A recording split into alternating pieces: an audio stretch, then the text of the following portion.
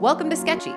We take all the super complex stuff you need to learn and turn them into memorable visual stories packed full of everything you need to know in testing.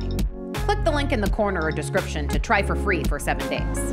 Now let's get to it.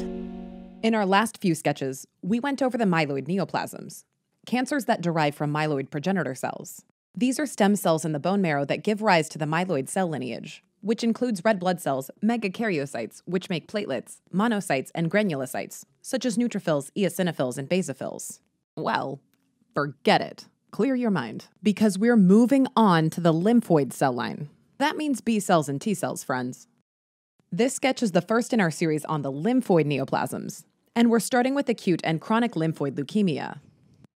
Now, I know that you're thinking, hey, whoa there. That says leukemia and lymphoma. There's something you're not telling me here. I thought we trusted each other. I want my key back. Okay, first of all, you're overreacting. And you know what? I feel like we need to set some kind of boundaries in our relationship here. This is getting a little too serious for me. Now, about that whole leukemia lymphoma thing. You're right. Turns out, the B and T cell neoplasms we're about to cover can present both as a leukemia or as a lymphoma. These are just general terms for where in the body these neoplastic B and T cells are setting up shop. In the case of a lymphoid leukemia, neoplastic lymphoid cells take over the bone marrow and cause cancer cells to leak out into the peripheral circulation. This is represented by the royal banner, which shows a cancer crab in the marrow sending malignant cells into the blood. Contrast this with lymphoma, which at Sketchy we symbolize with a chessboard overloaded with chess pieces. The board represents a lymph node, and that accumulation of white T cell knights and B cell archers is meant to evoke an image of abnormally proliferating lymphocytes in that area. You see, in the case of lymphoma, neoplastic lymphoid cells form a tumor in a lymphoid organ outside of the bone marrow, such as the lymph nodes and spleen. Unfortunately, it gets even more complicated, because leukemias can present in the lymph nodes and look like lymphoma, while lymphomas can take over the bone marrow and present like leukemias. So, by the power vested in me, I officially give you permission to stop worrying about whether it's technically a leukemia or a lymphoma. I'll get back to this definition a little later on. What's most important for you to know is not where the cell came from, but what kind of cell it is. Just like in the myeloid leukemia sketch, we'll be dividing the lymphoid neoplasms into both acute and chronic forms.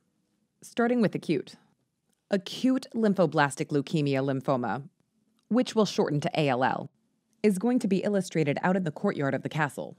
Think of these children as immature lymphoid cells, honing their skills before they join the ranks of the leukocyte army. Recall that the lymphoid lineage includes B cells, represented by an antibody archer, and T cells, embodied by the knight in training with a T-shaped sword. The fact that they're all kids is important. This is acute lymphoblastic leukemia lymphoma, not lymphocytic. That's right, we are not making mature lymphocytes here. ALL is caused by a somatic mutation in a B cell or T cell precursor. Differentiation halts at an immature lymphoblast stage, before these cells start proliferating out of control. These fledgling knights are also here to remind you that ALL is the most common cancer in children, with a peak incidence between 2 to 5 years of age. Then here's a little 3-year-old. Still too young to train, but cheers on his comrades nonetheless. While the majority of ALL cases occur in children with no other known medical conditions, Down syndrome is associated with a 10 to 20-fold increase in risk. 1 to 3% of ALL cases, in fact, are attributable to Down syndrome, symbolized here by the downtown label marking the planned location for the new Winterfell city center.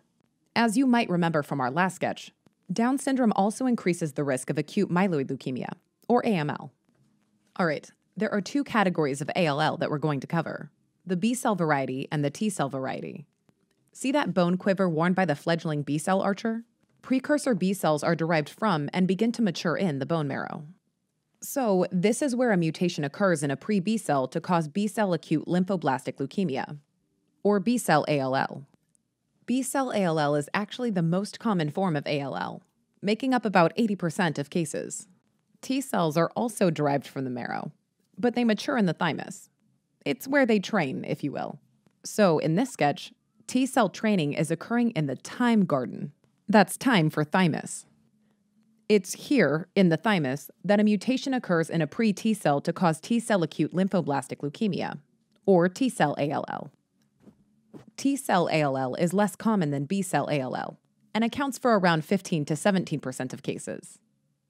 Also, T-cell ALL usually occurs in male teenagers between the ages of 15 and 20. So notice that we've made this precursor white knight a strapping young teenager.